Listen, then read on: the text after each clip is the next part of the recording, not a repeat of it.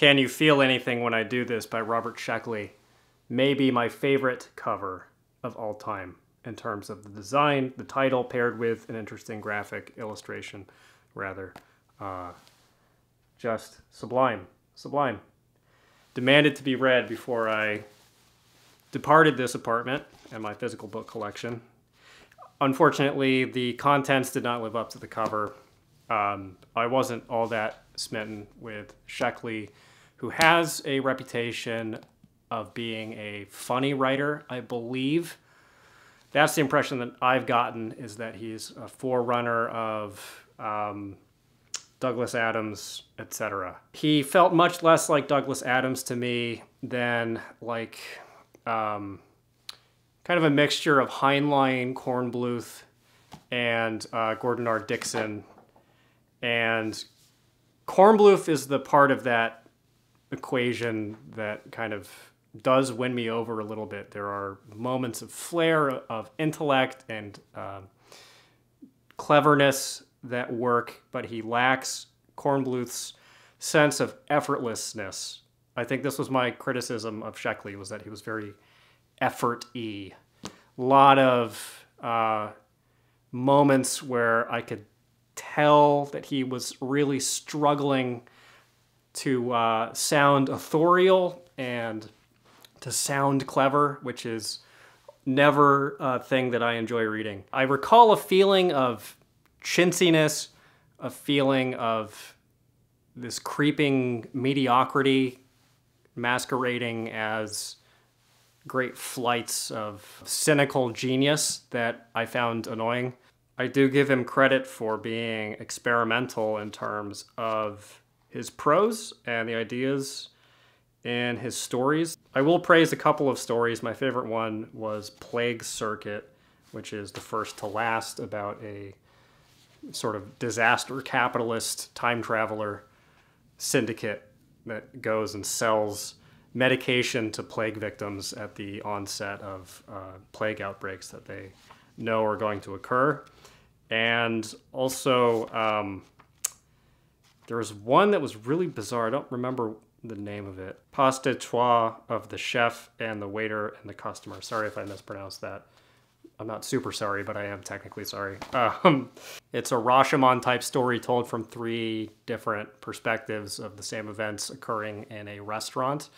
I have no idea what the hell the point was in the end, but it was an interesting conception of how different people perceive other people's motivations. There was also a pretty effective pulp type story that simply just worked mechanically, and it was entertaining and interesting, called The Cruel Equations, which is, I think, a play on the Cold Equations, about a guy trying to convince a security robot that he's human. Outside of that, I found this really kind of forgettable. Maybe this is not his best work. Next, I read The Sparrow by Mary Doria Russell. And not to be Mr. Big Downer guy, but I really did not like this book either. I really didn't like it. I found it to be one of the most exasperating books that I've read in science fiction. The characters are very weak. The plotting is lethargic to the point of feeling like you're watching someone sleepwalk. The themes are clumsily handled. The dialogue is very poor. It's less than poor. I think it's obnoxious. And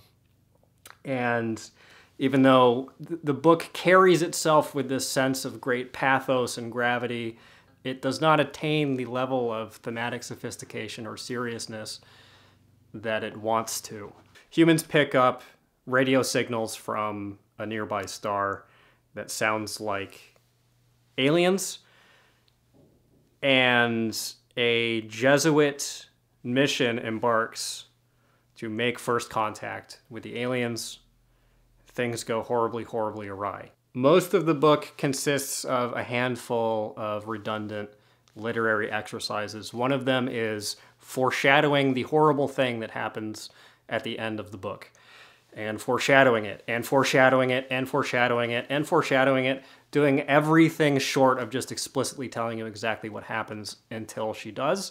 And it's inescapable. It just happens constantly. It doesn't even really count as foreshadowing, I don't think, because it's just her kind of rattling this chain in your face. The other exercise is dialogue. Is dialogue between the principal characters, of which there are many, and everybody talks in the same smarmy, quippy sitcom voice. And I don't mean to sound completely venomous, but this is like the shortcut to make me hate a book, is to make characters talk like this, like they are TV characters, or like they're trying to one-up one another with clever rejoinders.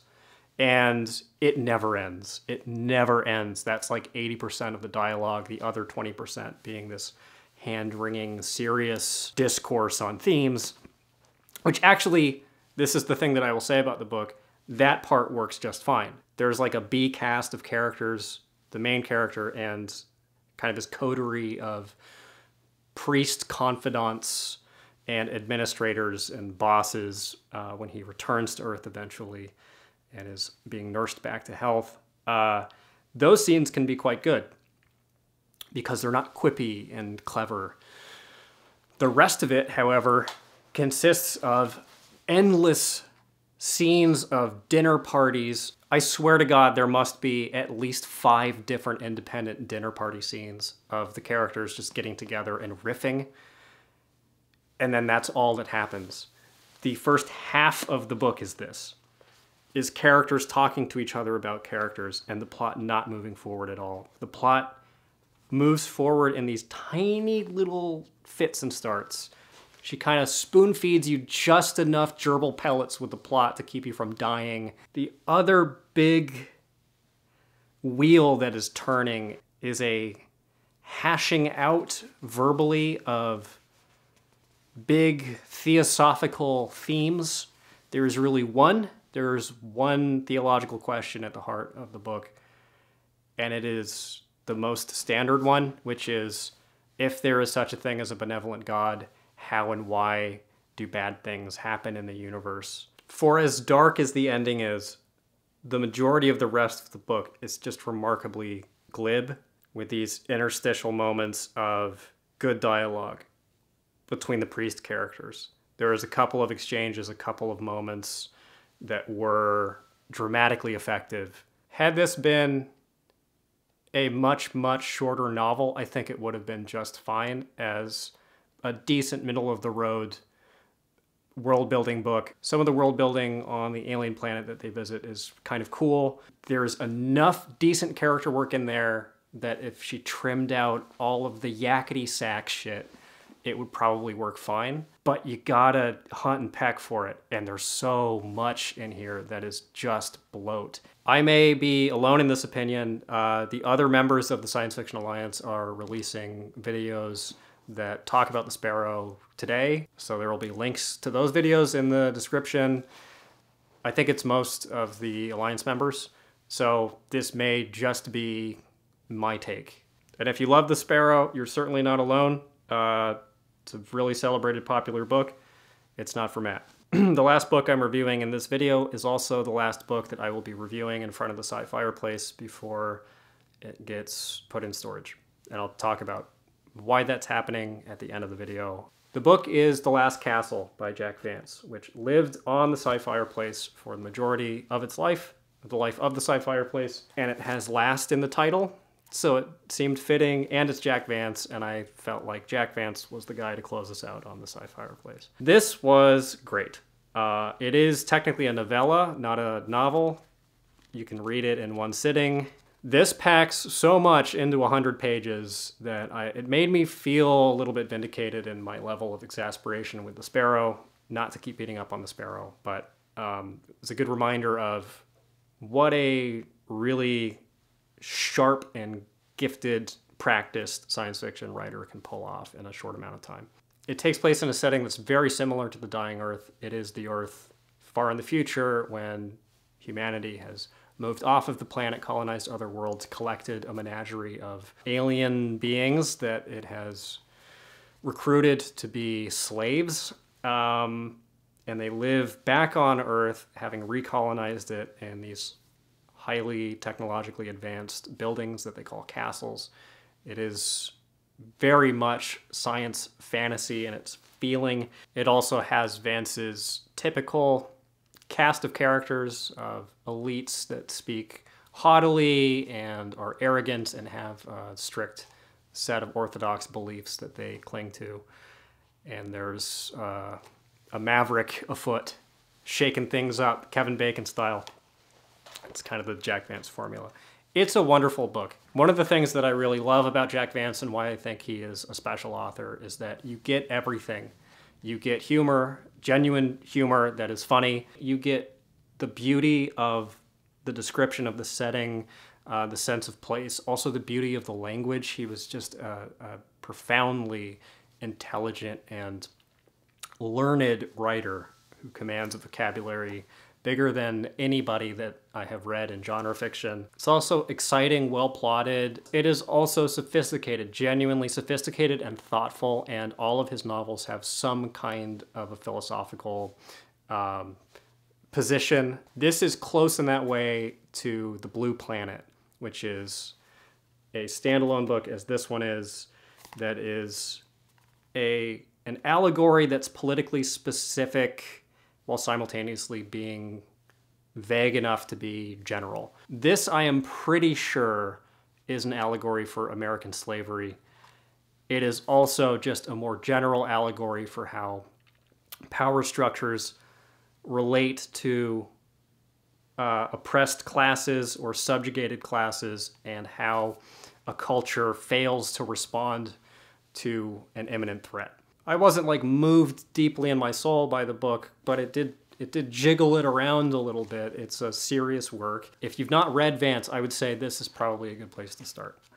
I think most of you that watch the channel, this has been the primary focal point. I don't think that you've probably experienced Book Pilled without the Sci-Fireplace. There is a life before the Sci-Fireplace on the channel, but I think we've all grown pretty used to it, and it'll be sad to see it go. But the trade-off for both of us is, instead of a wall in my apartment that never changes, I'm going to be on the road traveling globally, going from country to country on tourist visas, working full-time as a vlogger. I have 2 channels, this one and Thrift a Life is the name of it. It's about how to resell stuff online, which is actually my first channel. And if you want the full backstory and saga of this move, it's chronicled in much more detail there than it has been here. Basically, I just don't want to make money reselling in the way that I've been making money. I've been self-employed for a long time, selling stuff on eBay and on whatnot, as you've probably noticed. I don't have a real job. This is it. This is my full-time gig.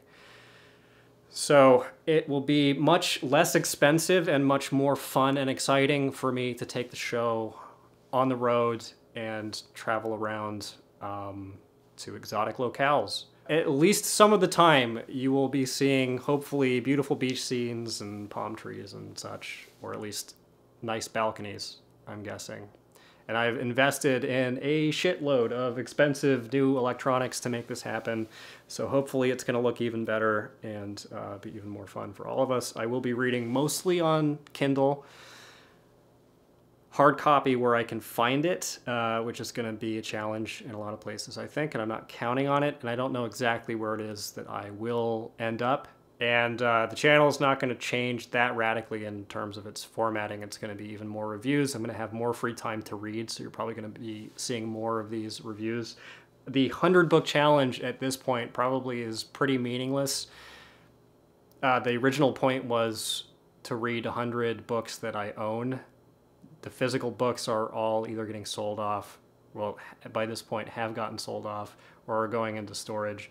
So I think for the remainder, the 100 book challenge is just going to be 100 genre books before I take a break and probably read some lit fic or nonfiction. So I didn't anticipate moving out of the country before I even hit 50 books. Maybe I'll still hit 50. This was number 49, and I may have time to squeeze in another review video before I'm actually on the road. We will see.